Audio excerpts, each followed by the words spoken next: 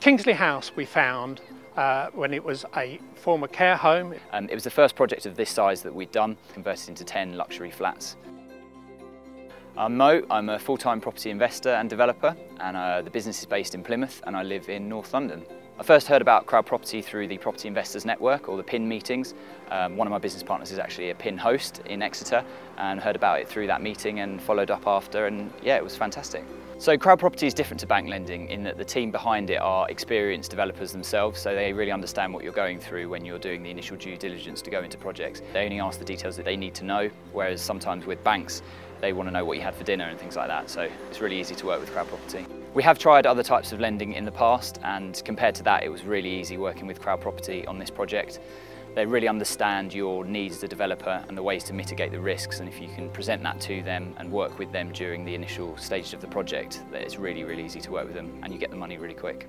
Well, I'm Philip Bailey. I'm an architect. I've run my own practice for 30 odd years. The primary difference between CrowdProperty and perhaps your more traditional lenders is they look far more at the people behind it and the quality of the deal that you're bringing to the table. Everything from the initial inquiry process right up to actually getting the money was really easy with CrowdProperty. From the minute you get in contact with them, they help you out every step of the way up until the point that you actually get the money in your bank. As well as looking at the facts and figures and the numbers actually in the deal, CrowdProperty also look at a more holistic picture of the team that's sitting behind it and the deal itself and the security. The project here at Kingsleigh House went really well, working with CrowdProperty funding supporting us, and we delivered the project on time and on budget, and we repaid the money actually slightly ahead of schedule. We had such a good experience working with CrowdProperty on this project, Kingsleigh House, that we're now bringing another one onto the platform, which is Wyndham Hall, which is the conversion of an old chapel into 30 HMO rooms that we're going to hold on to and rent out.